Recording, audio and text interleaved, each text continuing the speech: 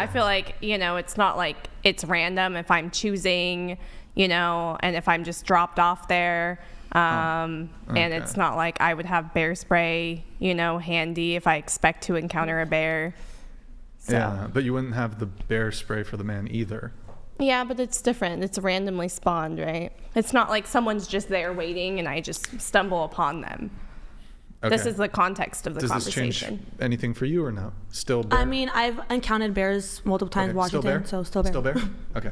I think it would change for me a little bit because then also it's not like, what are you doing in the woods? We can make like friendship over the fact that we both just spawned. You know, it is interesting that how like you frame a question even by just changing it slightly can change people's answers. I mean, this is actually really common with studies, and why I think these like survey studies are actually bullshit, because you can like change one word. Like you can even change a totally benign, non-relevant word in a study and you'll get a different response from people. But anyways, back to the point at hand. If you had to sorry, go ahead. Yeah, so it would almost occur to me though, those of you who like kind of change your answer, wouldn't there be a bigger fear for the button push?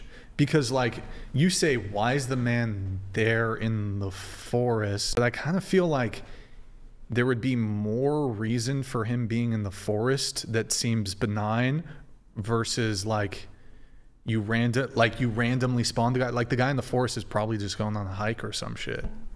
I don't know. I just have trauma from men. Maybe that's I think people do things also when nobody's looking. That's what creates it. Like when people are in private environments, that's why a lot of essays happen in closed doors. Go out. So let me get through a couple more things here. So your guys' concern is like the risk of SA and the risk that they physically harm you, murder you, whatever. What percentage of men do you think would be like? What percentage of men do you think would do this to you? 30%. 30%. Okay. What about you? 90%, because I had that almost happen to me. 90%. Okay. 20%. And then Deborah, what percent? I'd say like 15-ish. 15. So that was. I'm sorry. You said 20? 30. 30. Excuse me. So it's 30, 90, 20, and then 15. Okay. I'm just curious for. You guys have any male siblings? Do you have a brother? How many brothers do you have? I have one older brother. Okay. Do you have a brother? I have 2 brothers. Okay.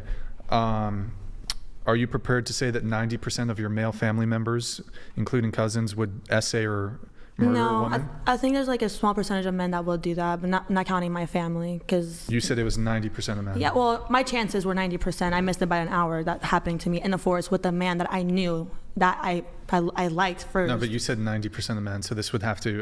Actually, I retract that statement. Sorry. So okay. I guess there's a small percentage of men that would do that. What percent? Maybe 5% then. Oh, now that I've thrown your 90% of your family under the bus. Yeah, after you did that, I was like, no, but... Okay. It made more sense that you 30% of your male family members are rapists or murderers? Most of them are dead, but I mean, I was almost essayed by a family member when I was 3, so yeah. Okay, and then going to you, 20% of your family members are inclined to rape or murder? Not my family, just like the general population, like 20% of all men. What makes your family so much superior? Well, because I haven't experienced anything like that with my family members. I was just thinking of the general population of men, like 20%. And Deborah, are you willing to throw 15% of your family members Not because of this. I knew this question was coming next. I still thought 15 when I said it was a little bit grand, but I was also thinking about society at large. But no, definitely not. In my family, they're very much value protecting women, being strong men, making sure, like I said, and then, taking care of women. Then also on this, does it change for anybody here if it's 10 men versus 10 bears? Wait, sorry, what was that? 10 men versus 10 bears. It's so awkward to see in a forest. Does that change at the anything same time for the bear? 10 men at the same time? Yeah, 10 men together, 10 bears together.